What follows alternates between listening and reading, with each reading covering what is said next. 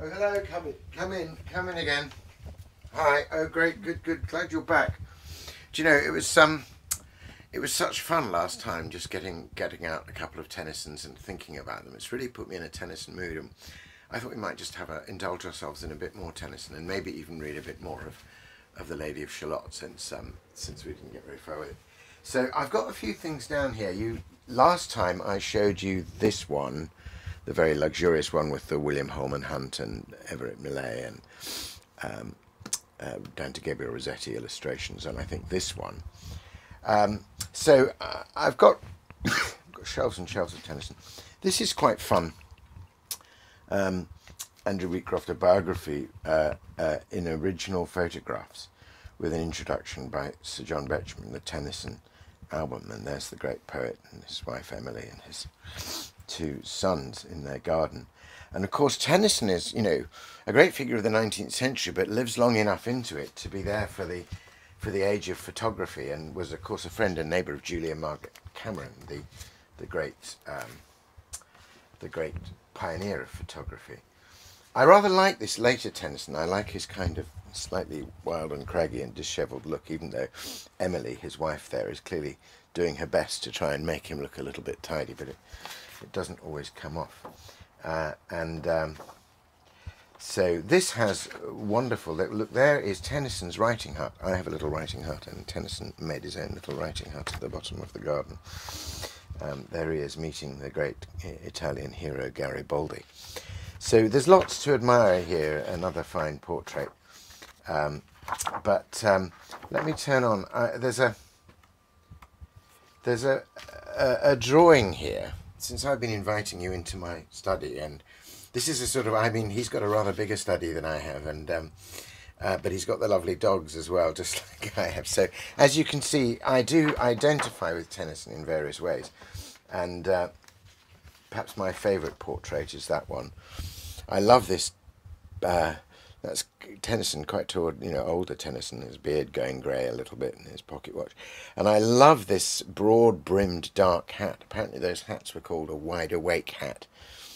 And there's a kind of gloomy magnificence about Tennyson. I think it was Carlyle who said of Tennyson that he's always carrying a bit of chaos around inside himself, which he manufactured into cosmos in his poetry. So that's fun. But I also got this out. This is just gorgeous. It's called The Gateway to Tennyson. That's beautiful, beautiful cover. This was when they really did things magnificently. And it's an introduction by Andrew Lang, whom you may remember collects all those fairy stories, the Yellow Fairy book. And in fact, this is a book for children, introducing children to Tennyson, and particularly to the Tennyson Arthurian poems. So there's a lovely illustration of the marriage of Arthur and Guinevere.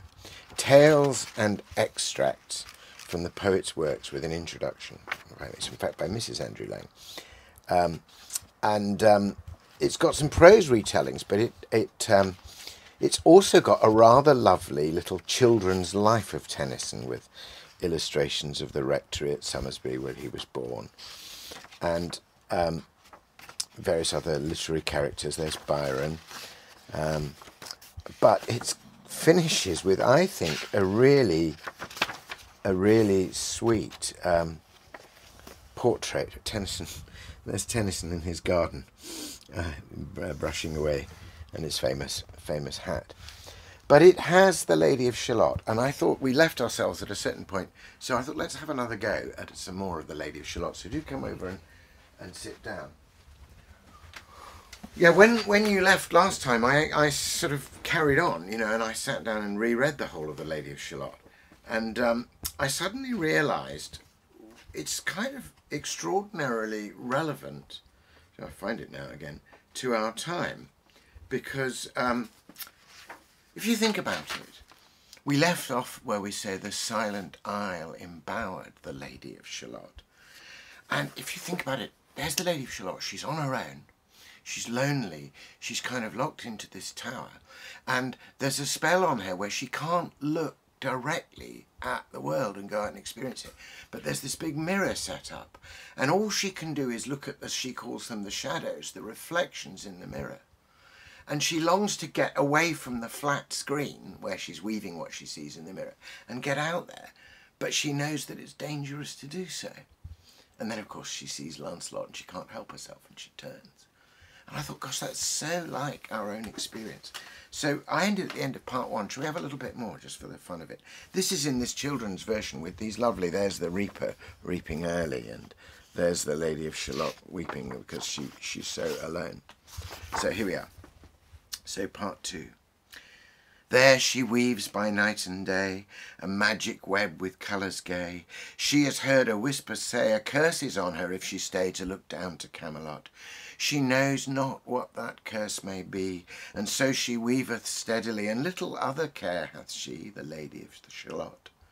And moving through a mirror clear that hangs before her all the year, shadows of the world appear. There she sees the highway near, winding down to Camelot.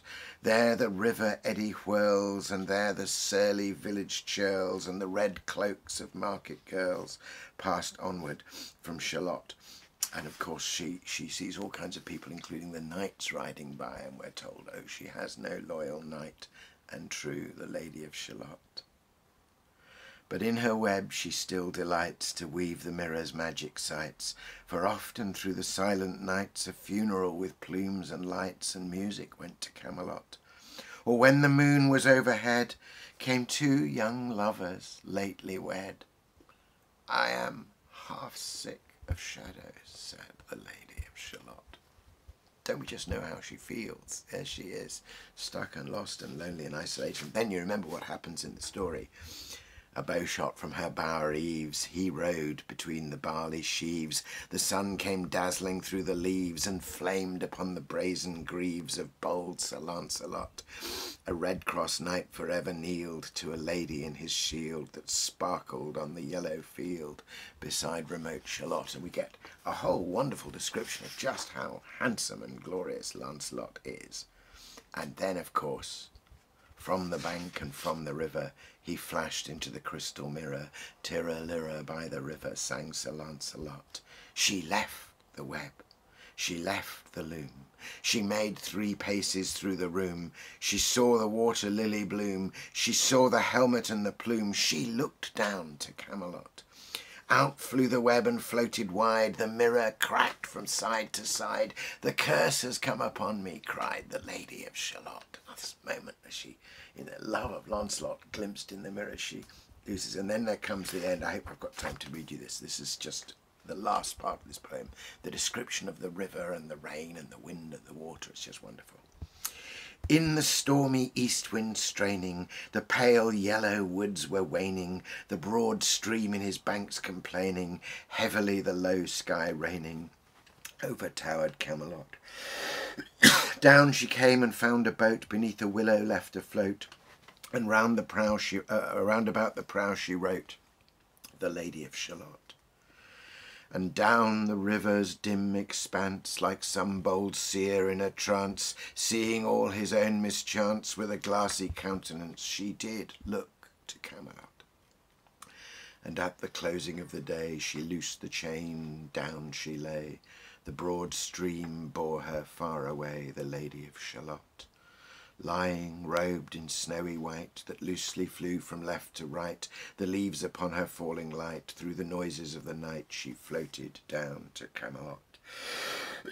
And as the boat head wound along the willowy hills and fields among, they heard her singing her last song, the Lady of Shalott. Heard a carol, mournful, holy, chanted loudly, chanted lowly, till her blood was frozen slowly, and her eyes were dark and holy, turned to towered Camelot. For ere she reached upon the tide the first house by the waterside, singing, in her song she died, the Lady of Shalott.